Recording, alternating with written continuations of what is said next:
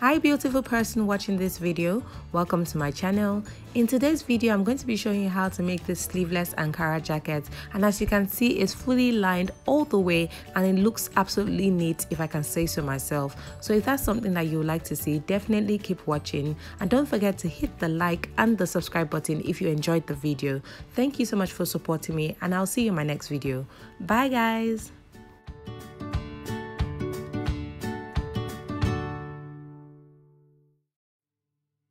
To make a sleeveless jacket, you need the following items.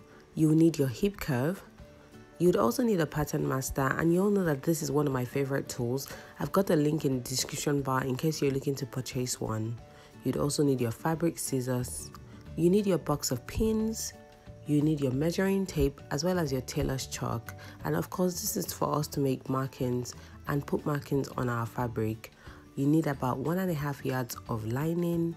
And then you need about 1.5 yards to 2.5 yards of fabric, depending on your jacket length as well as your size. To cut out your jacket, fold your fabric into 4, making sure the folded edge is placed about 2 inches away from the separated edges. So you want to fold it over, and then the folded edge will be our center back, while the separated edges will be the center front. Pin the center back onto the center front as shown, making sure you have about 2 inches excess on the center front. At the top of the fabric, draw a horizontal line that is 1 inch wide. This line will be called the shoulder line.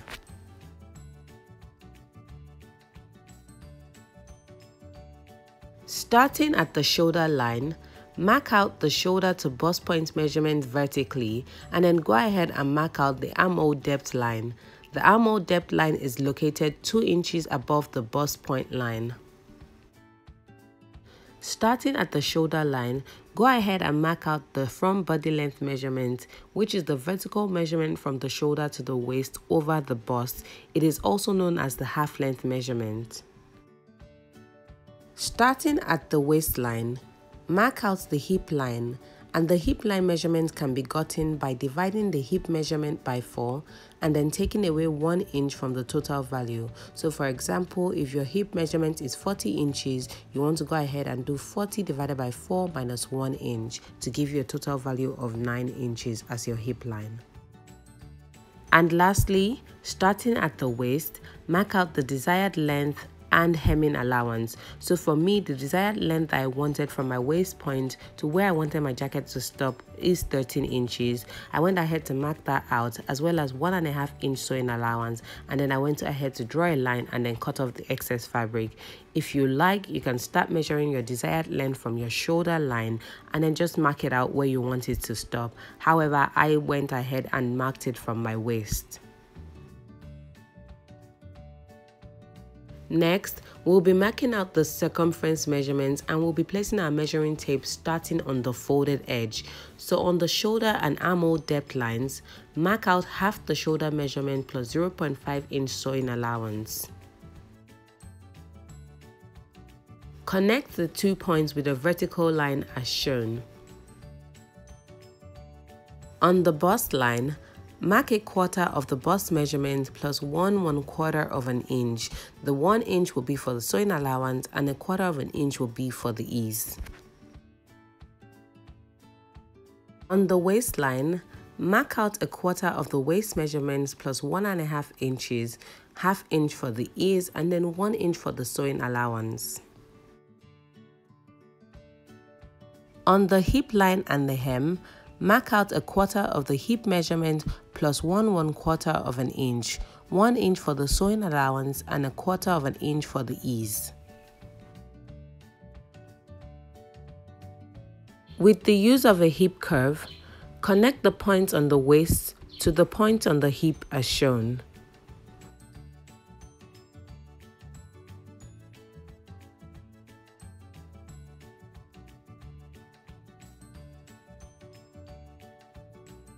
Then connect the points from the bust to the waist.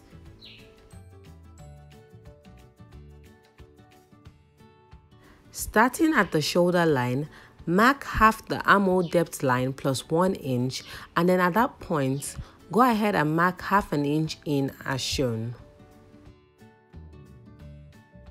Starting at the point where the shoulder and the armhole depth line meet, measure 1 inch vertically, and then go ahead and draw in the armhole curve as shown.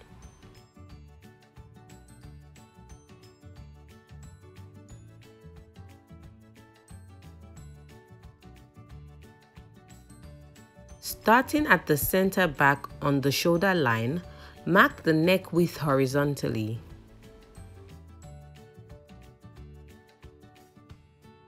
Starting at the shoulder line, mark the back neck depth vertically, and then go ahead and draw in the neckline as shown. It's important to mention that the back neck depth shouldn't be too low.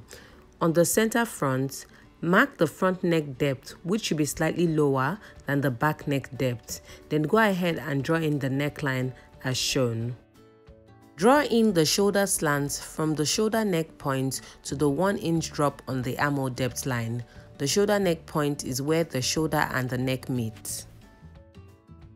At the top of the shoulder slant, add half an inch sewing allowance and then go ahead and cut out as shown.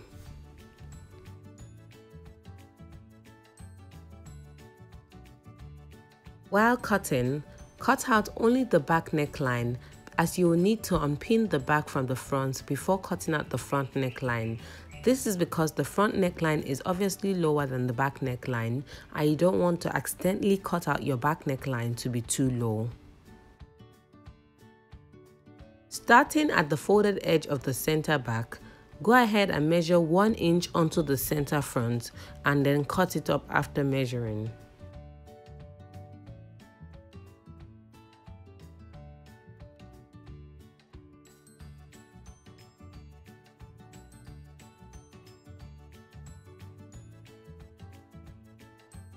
To cut out the front neckline, unpin the back as shown and then go ahead and redraw the neck curve and then cut out the neckline.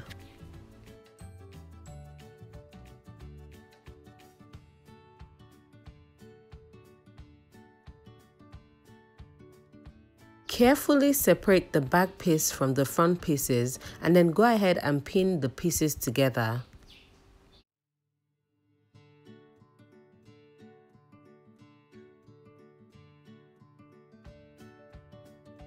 To cut the front lining, grab the leftover fabric and then fold along the opposite grain.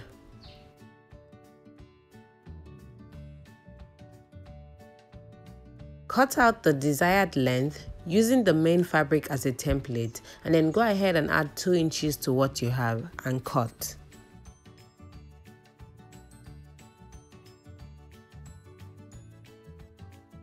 Divide the fabric into 2 by cutting it vertically as shown.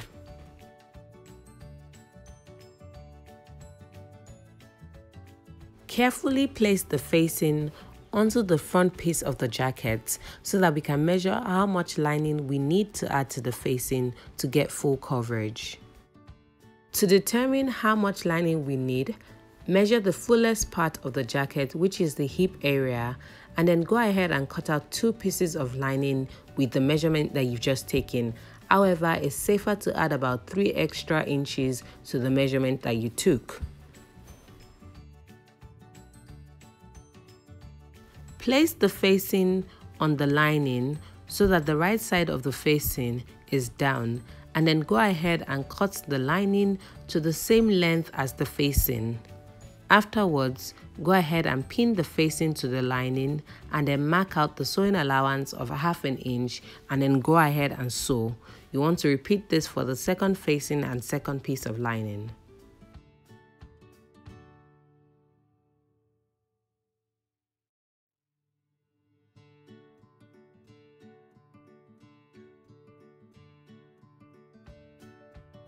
After sewing, top stitch both pieces by sewing the seams to the lining as shown. Place both pieces on each other so that the right sides are facing each other. You also want to make sure that the seams match.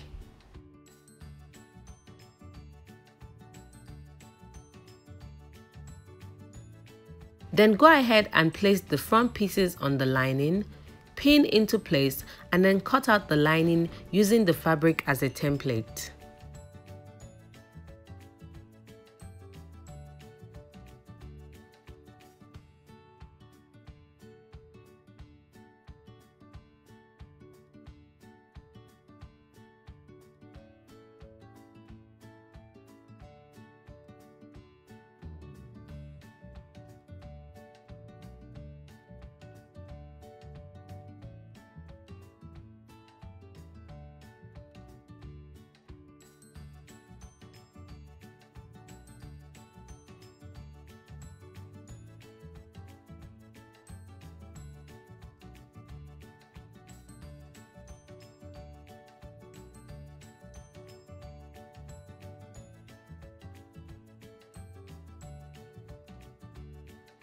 You want to cut out the lining so that the lining is 1 inch shorter at the hem than the main fabric.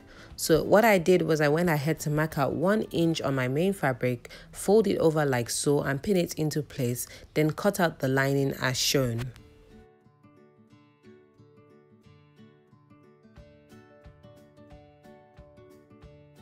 When I flip it over, this is what it looks like, and as you can see, it's pretty neat if I can say so myself.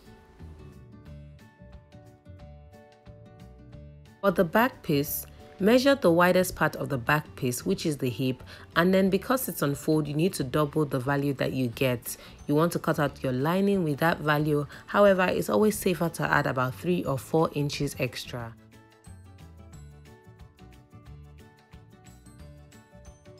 After cutting out the lining, I've gone ahead to fold it into 2, and then I'm going to cut out the desired length using my main fabric as a template.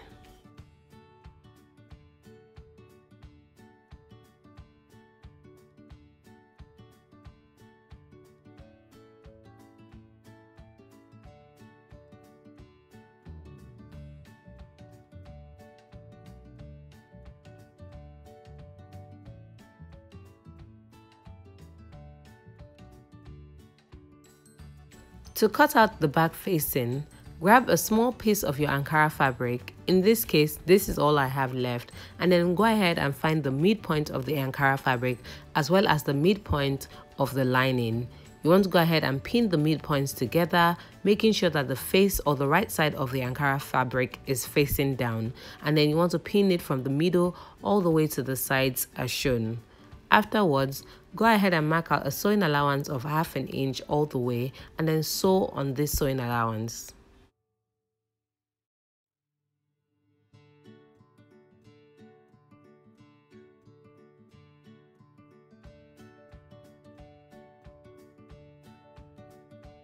After sewing the pieces together, go ahead and top stitch. Place the back piece on the folded lining, making sure that the folded edges align.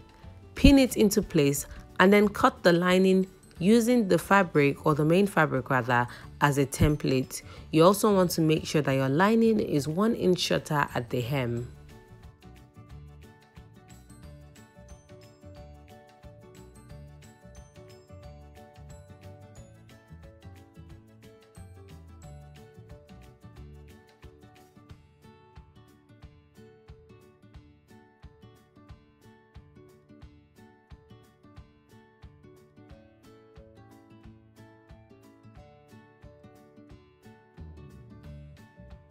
To join the side seams, open up the back piece and then go ahead and place the front pieces on it so that the right sides are facing each other. Then go ahead and pin the sides into place, mark out the sewing allowance of 1 inch and then go ahead and sew as shown.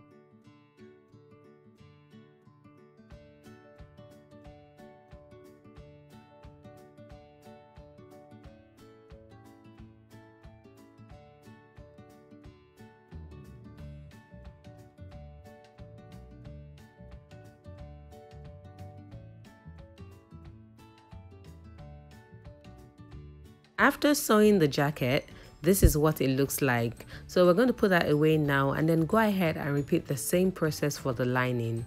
To sew the lining, you want to open up the back piece and then place the front pieces on it, making sure that the right sides are facing each other.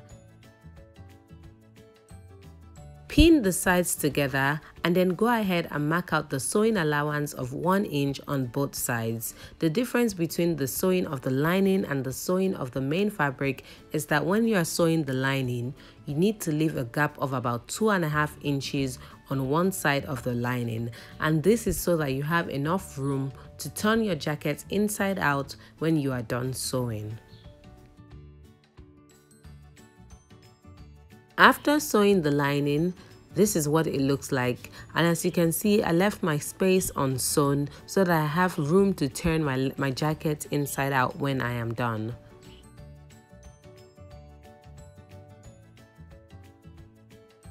To sew the necklines, match the fabric and the lining necklines, making sure the right sides are facing each other, and then go ahead and pin it into place. Sew on a 0.5 inch sewing allowance.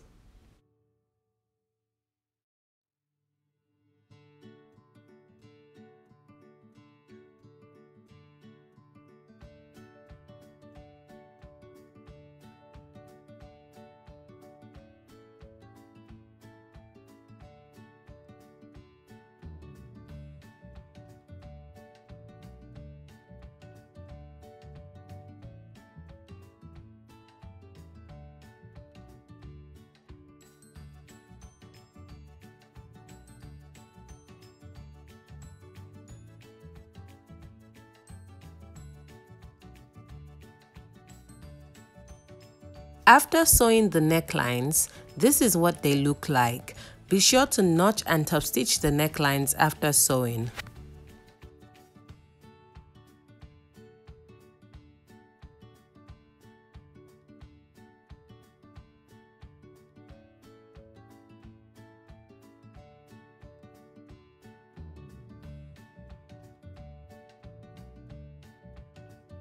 Next, we need to join the armhole together. And to do this, you want to go ahead and flip your jacket inside out so that the wrong side is facing you. At the side seams, pin the lining to the fabric, making sure the right sides are facing each other, and then go ahead and sew on a 0.5 inch sewing allowance. You want to repeat this for the second side as well.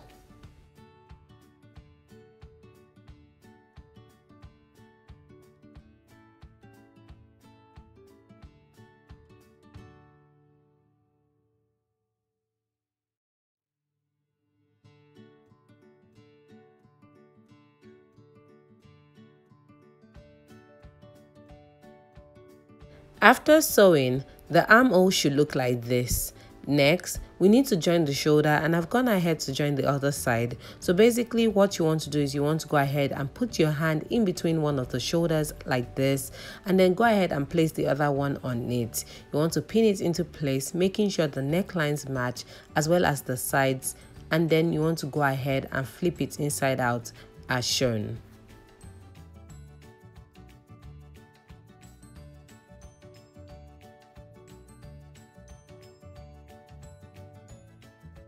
Another alternative to joining the shoulders will be inserting one shoulder into the other shoulder, making sure that the right sides match.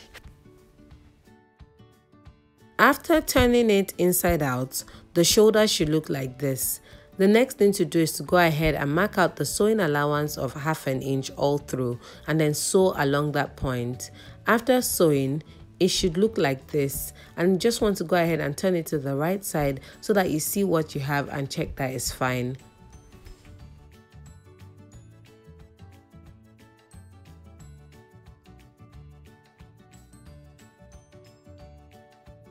Next, flip the jacket inside out so that the wrong side is facing you, and then go ahead and pin the hem of the lining to the hem of the fabric as shown. Make sure that the side seams match.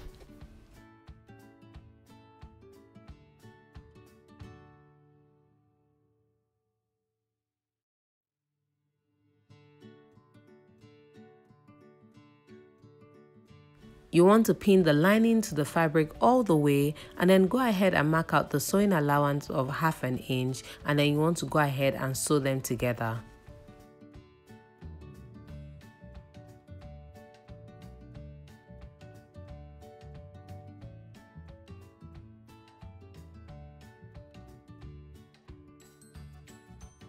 At this point, we are nearly done with our jacket, and the next thing to do is to sew the edge of the center front close. Starting at the neckline, pin the center front of the lining to the center front of the fabric, and then go ahead and sew on a 0.5 inch sewing allowance. It's very important to start at the neckline, and that's because the length of the lining is obviously shorter than that of the fabric, so you're going to have the fabric fold over towards the lining. So go ahead and pin from the neckline and work your way down.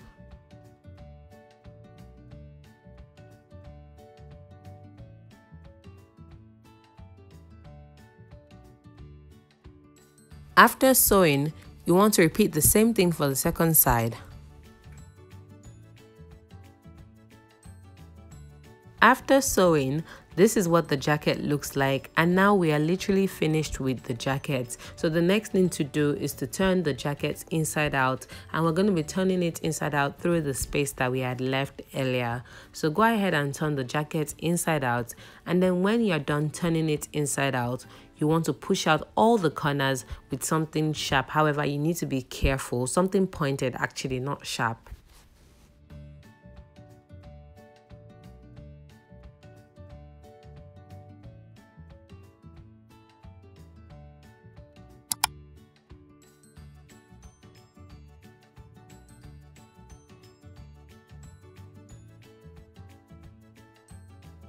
Cut off all loose thread and give your jacket a good iron, making sure to iron all the seams. Afterwards, go ahead and top stitch the gap close.